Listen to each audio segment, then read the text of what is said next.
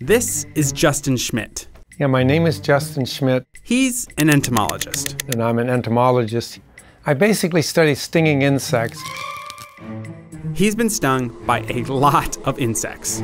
I've probably been stung at least 1,000 times. He reviews insect stings the way a sommelier reviews wine. Pure, intense, brilliant pain, like walking over flaming charcoal with a 3-inch nail embedded in your heel. Which insect was that? That's the bullet ant. This is his lab in Tucson. This is his harvester ant. This is his vinegaroon. This is his tarantula hawk. These are some more harvester ants in a park near his lab.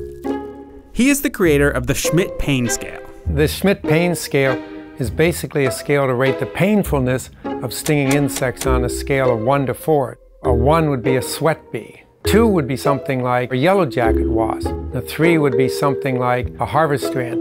And a 4 would be a tarantula hawk. How bad is a 4? 4 is absolutely excruciatingly debilitating, incapacitating, just shuts you down, just absolute sheer pain. There's just nothing you can really do about that. I don't think I'd want to be stung by a whole bunch of different 4s. I don't think I could endure that for very long. Let's be clear. Justin Schmidt doesn't just go out and get stung on purpose. It's just that he's dedicated his life to studying, well... My passion is insects, and stinging insects in particular. Yeah, I get stung, but that's all just part of the passion. You know, that gives me data. You know, sting helps me in understanding what the insect's doing. And I get to be out in the sunshine and out in the rain, out in the environment, studying these magnificent, beautiful insects. It's just such a joy. I can't imagine anything I'd rather do more.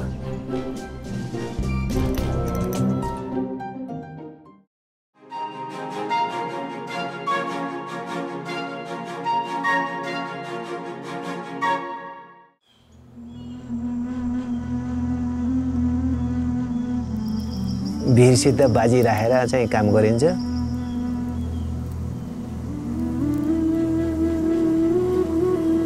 भिरबाट या कहीँबाट त्यो खस्यो भने त्योसँग अलि ज्ञान थिएन कि त्यसले गर्न नजानेको हो कि भनेर मान्छेको एउटा सोच हुन्छ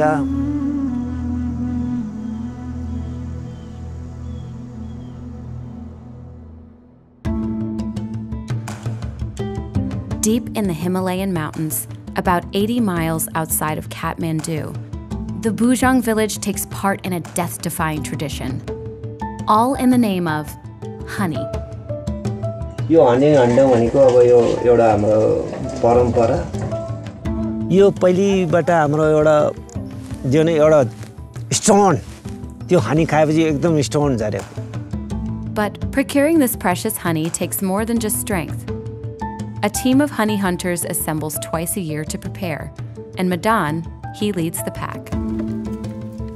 पहिले यो जस्तै हाम्रो यो गाम चाहिँ जतिखेर यो गाम चाहिँ यहाँ सृष्टि भयो त्यतिखेरबाट यो गरेको यो आनेमा न कति भने अब 1-2 हजार अब त्यस्तै थाहा छैन नि त हैन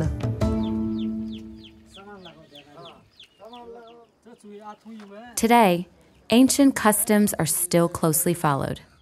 Before each hunt, Madan must visit the village guru to receive his blessing.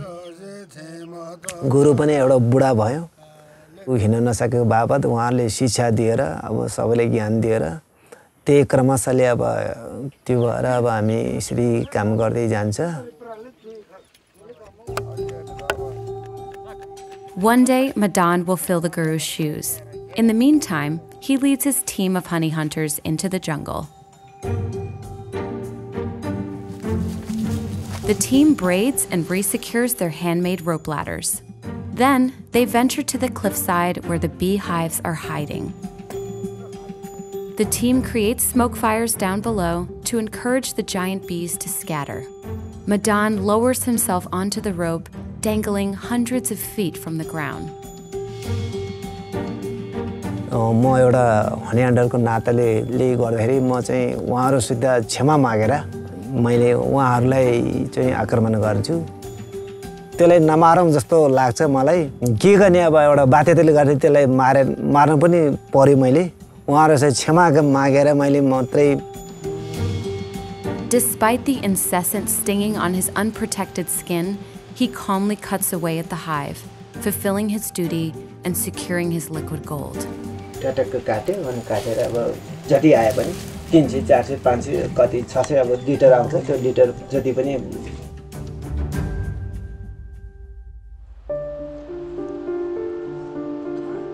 The hives are collected by the hunters and packed up to bring back to the village, where their safe return is celebrated. एउटा मेरो जन्म दिएको दिनमा मेरो भाबीले यहाँ यो निद्रामा लेखेको हुन्छ तिमीले हनी हन्टर गर्नै पर्छ यो मैले यो काम गरेर मलाई त एकदमै शान्ति छ यो पुरानै चलनबाट अब पुर्खौलीबाट अब यो मौरी कान चलन चाहिँ भएको रहेछ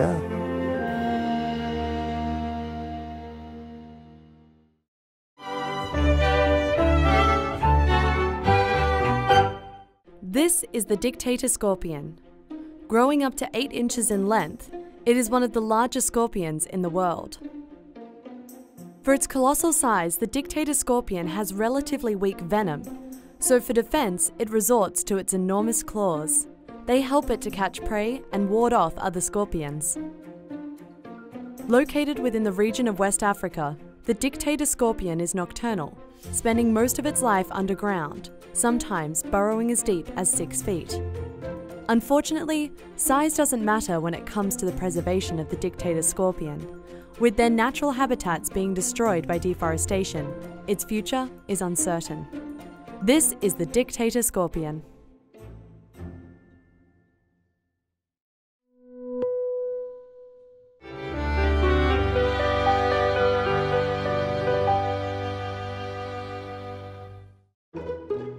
On the internet the other day, I found an animal that looks like something quite familiar.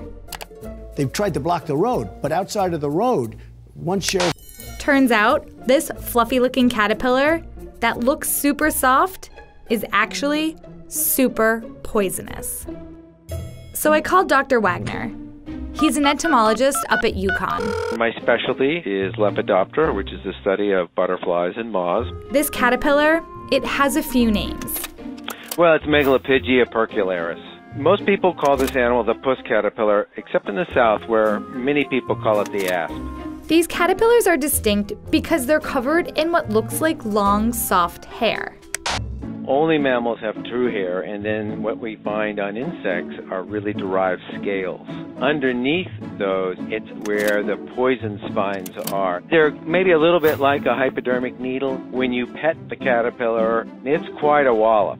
I think of all the caterpillars that sting, the asps may have the most painful and most toxic sting. That poison can cause headaches, swelling, nausea, blisters, even difficulty breathing. And in case you were thinking that these guys probably live deep in some jungle, you would be wrong. They're found mostly south of the Mason-Dixon line.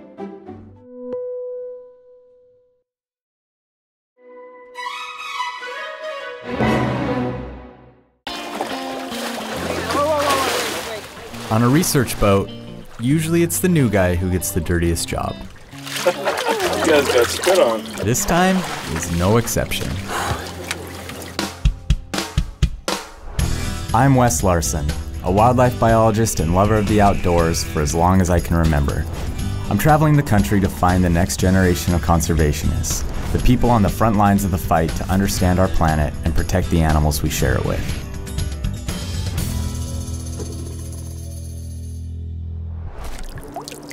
We got a pretty big hermit crab. Today I'm headed to Sarasota on the Gulf Coast of Florida. It's home to a beautiful but little understood animal, the spotted eagle ray. I'm joining up with the research team from Florida Atlantic University and Mote Marine Lab. They're some of the first scientists in the world to study this animal in depth. So Brianna, what are we doing today? So today we're going to attempt to visually spot some spotted eagle rays, bring it on board, take a bunch of samples, and then we'll release it back into the wild. I'm way excited. Brianna DeGroot is a master's student at FAU. She's been obsessed with rays ever since she was 11 years old, and she's leading the field research today. Spotted eagle rays are pretty understudied. We really don't know a lot about them, right? Yeah, there's not a whole lot of information about just even their basic biology or ecology. So what do they mean for the environment? How are they affecting the environment? How many of them are out there? And from an environmental component, they're really important to keeping the ecosystem in balance. So it's really important that we understand basic questions about them, which is what we're trying to do here. We're up on the spotting tower. It's quite the view up here. You can definitely see into the water a lot better than you can down there. They stand out pretty good. We're gonna go over a grass bed right now. They have a tendency to hide in the grass. What we're looking for is a ray large enough to surgically implant a tracker, and it takes an experienced eye to spot one. Right there. Yeah, I believe so. That's him. That's him. Yeah. That's an eagle ray, dude. You ready? Go, Mac! Catching a ray is a complicated maneuver. We have to completely encircle it with the net, or the ray will escape, and you've got to be quick about it. The water's really choppy, and these maneuvers that they do with the boat are really aggressive.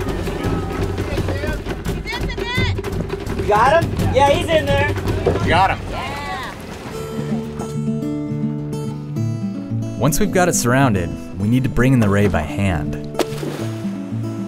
He's in the middle. He's going to the north.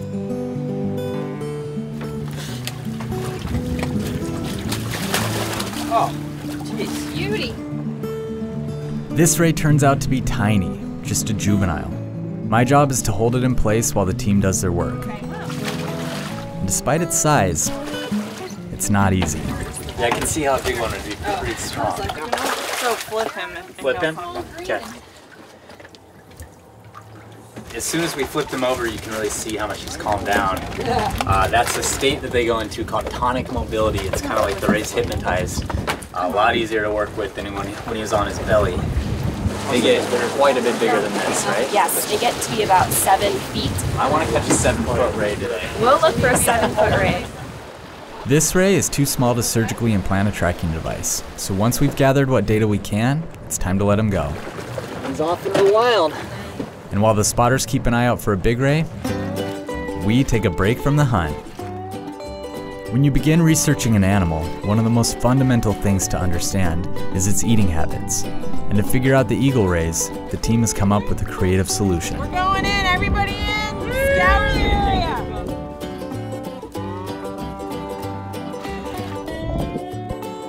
So Brianna, this is kind of what we're looking for, right? That's exactly what we're looking for. And this is a gastropod? Yes. So or for the fancy layman, name for a snail. Okay. Yep, a marine snail. We take back the snails and clams to the lab, where the team has 2 wild rays in a holding tank.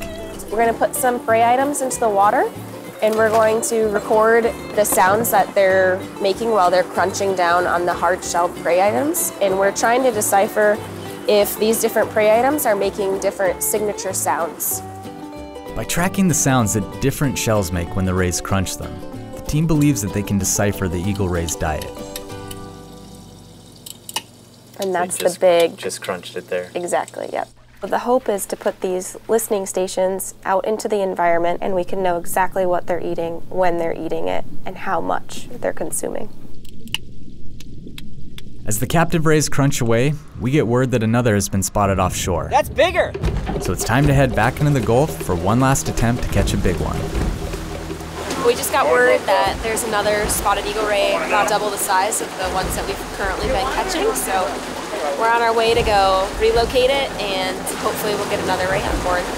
Get ready! Ready? Ready? It's pretty clear when the team grabs the other net that this is a much bigger ray. To your left! To your left! Yeah. Yeah. All right. You guys ready? Nice and easy. You got enough water yet? You got it. Lift him all the way up. All the way up. And All right, lower down. Down. Perfect.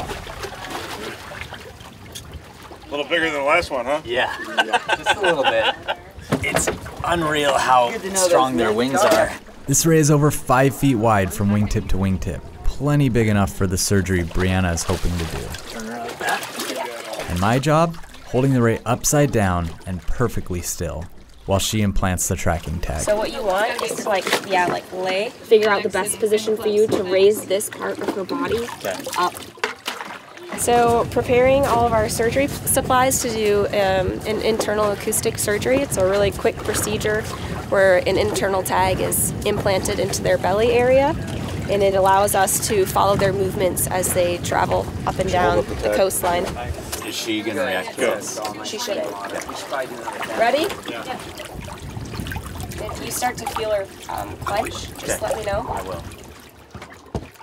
Sharks and rays don't feel pain the same way humans do. And with the ray on its back, it stays calm and relaxed throughout the procedure. Okay. Yeah, that was quick. You guys did a good job. It's not bad. The surgery is over in just a few minutes. This tag will allow the team to track her for years to come, giving them a detailed picture of where eagle rays live and how far they travel, putting us one step closer to understanding this beautiful animal. I come from a mammal background, and working with mammals, there's kind of this natural connection that you have with them. And I didn't really expect to have that sort of connection with these rays, but when we pulled them up onto the boat, I felt this intelligence coming out of them. They're a very personable animal. Yeah, that's the reaction most people have. They're highly intelligent, and obviously their beauty and grace just helps us form another connection to them. I've heard people say there isn't much mystery left in nature, but eagle rays remind me that there are still animals we know hardly anything about. Answering the basic questions can help us better understand them, and in turn protect whole ecosystems. Watching this discovery firsthand was a true privilege and makes me wonder what other hidden secrets must be waiting out there.